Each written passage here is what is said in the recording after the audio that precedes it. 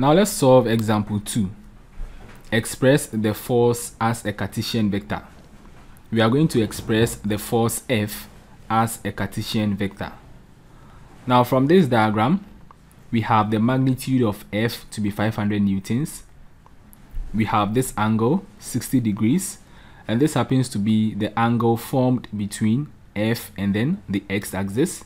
So that is the angle alpha.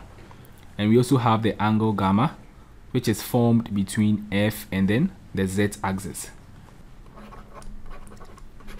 So we have the magnitude of F to be 500 newtons. We have alpha to be 60 degrees. We also have gamma to be 60 degrees. But we don't know the value of the angle beta. So to express this force as a Cartesian vector, we first of all need to find the angle beta. Then we can multiply the magnitude of F by the direction cosines. So that is exactly what we are going to do. Now when two of the coordinate direction angles are given, we can find the value of the third angle by using the equation cos squared alpha plus cos squared beta plus cos squared gamma equals 1. Now let's substitute the values of alpha and then gamma into this equation. So we have cos squared 60 plus cos squared beta plus cos squared 60 equals 1. Now let's simplify this to find the value of beta. Cos squared 60 is equal to 0.25. We have cos squared 60 also being 0.25 plus cos squared beta equals 1. Now when we add these two values, we have 0.5. Therefore we can say that cos squared beta is equal to 1 minus 0.5, and then we have cos squared beta equals 0.5. So at this point, we are going to take the square root of both sides of the equation, so that we have cos beta equals plus or minus the square root of 0.5, and that is equal to plus or minus 0.7071. So these are the values of cos beta.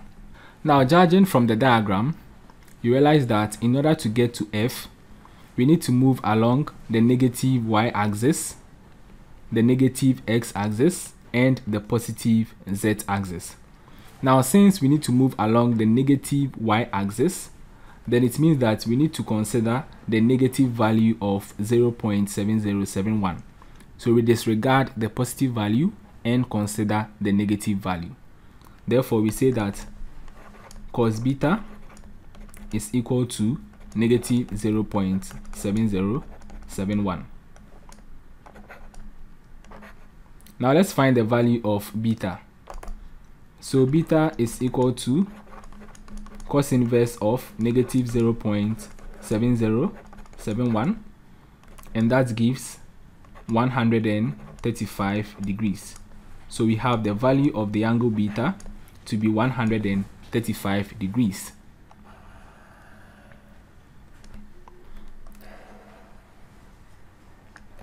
Now since we have the value of beta, we can find the direction cosines and multiply each by the magnitude of F.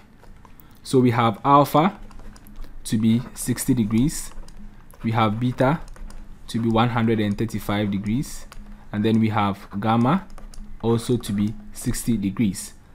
So using the formula, F equals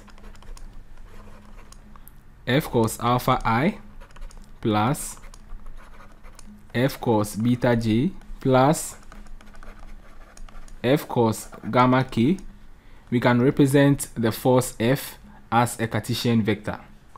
So let's multiply the magnitude of F by the direction cosines. So we have F equals 500 cos 60. Now one important thing you need to take notice of is that in order to get to F, you need to move along the negative x-axis. So in that case, we need to negate the value of the magnitude of F.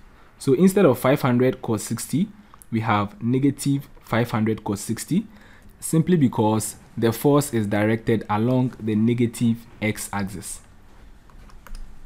Plus, we have F to be 500, so 500 cos beta, beta is 135, so 135 J. Notice that the force F is also directed along the negative y-axis. However, we catered for the negative when we were finding the value of the angle beta. So we are not going to negate the magnitude of the force because we've already catered for that in the calculation for the angle beta. That is why we had the value of beta to be greater than 90 degrees. Plus 500 cos gamma. We have gamma to be 60 degrees. Now the force is directed along the positive z-axis, so we have no issue here. So let's simplify this. So we have F equals negative 500 cos 60 is negative 250. So we have negative 250i. And then 50 cos 135 gives negative 353.6. So we have negative 353.6J plus 500 cos 60 gives 250. So we have 250K. So basically, this is the Cartesian vector representation of the force F. Now let's solve example 3. Determine the coordinate direction angles of the force and represent the force as a Cartesian vector. So we are going to determine the coordinate direction angles alpha, beta, and gamma of the force and represent the force as a Cartesian vector. Now from the diagram, instead of giving the directional angles, we are given two special angles which are 30 degrees and 45 degrees respectively. Now we are going to use these to find the rectangular components of the force F so that we can represent this force as a Cartesian vector. Then we move on to find the coordinate direction angles alpha, beta, and gamma.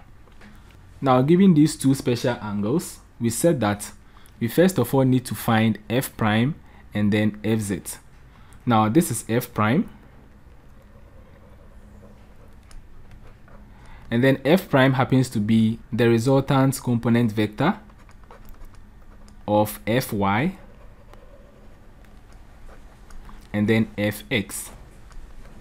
So that is F prime, the resultant component vector of Fy and then Fx. So this is Fx, this is Fy. And then we also have the rectangular component Fz directed along the z-axis. So first of all, we are going to find F prime and then Fz. Then we can use F prime to find the values of Fx and then Fy. So let's do that together. So considering this triangle, the angle between F prime and then Fz is 90 degrees. Now we have this angle that is 30 degrees facing Fz. And we know that sine theta is equal to opposite over the hypotenuse. Therefore, if you want to find the value of Fz, then we have Fz equals the hypotenuse, which is F sine 30. We have the value of F to be 75, so we have 75 sine 30 degrees, and that is equal to 37.50 newtons. Notice that Fz is directed along the negative z-axis. We have this to be the positive z-axis, and then this side to be the negative z-axis. Therefore, this becomes negative F sine 30, negative 75 sine 30. So we have Fz to be negative 37.50 newtons. Now let's find the value of F prime. We have this angle being adjacent to F prime. Therefore, F prime is equal to F cos 30 degrees So that is equal to 75 cos 30. And we have our answer to be 64.95. So 64.95 newtons. So this is the value of f prime.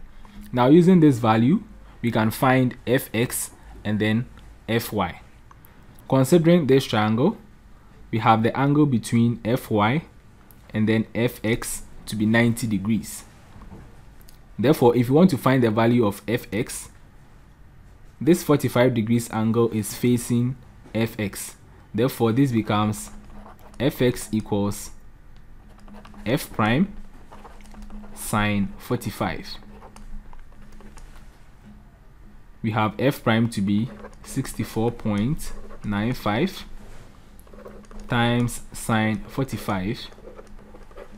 Therefore, we have fx to be equal to 45.93 newtons.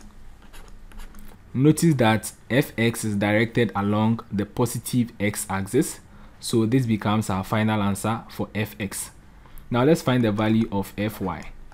So since we have this to be f prime sine 45, then fy becomes f prime cos 45 degrees.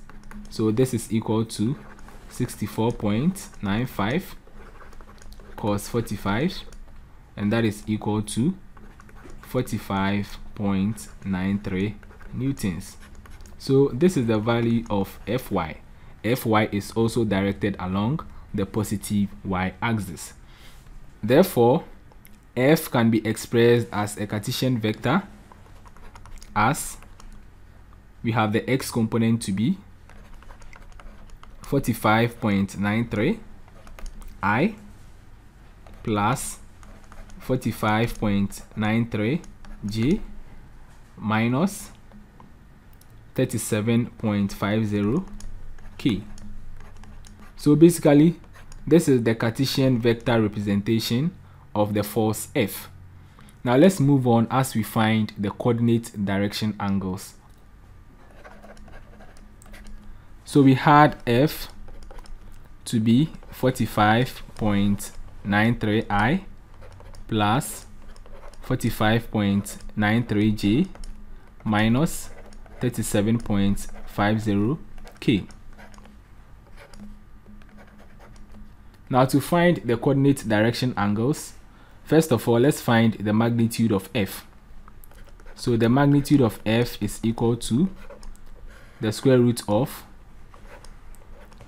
45.93 square plus 45.93 square plus negative 37.50 square. Now this gives 75 newtons. So this is the magnitude of F.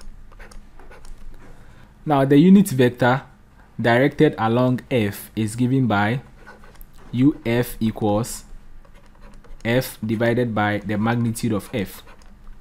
And we can express F in the Cartesian vector form as Fxi plus Fyj plus Fzk. So we divide this all by the magnitude of F, so that we have Fx to be 45.93 I divided by 75 plus 45.93 j divided by 75 minus 37.50 k divided by 75. 45.93 divided by 75 gives 0.6124 plus we also have the same value here, so that is 0.6124j minus 37.50 divided by 75 gives 0.5, so we have negative 0.5k. So this is the unit vector directed along F. Now let's call this equation 1.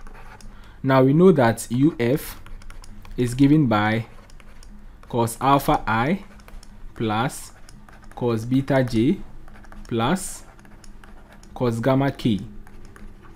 So comparing the various terms of these two equations, we have cos alpha equals 0.6124.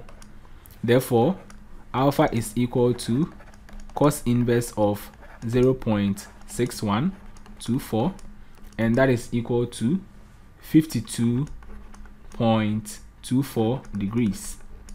We have cos beta also equal to 0.6124.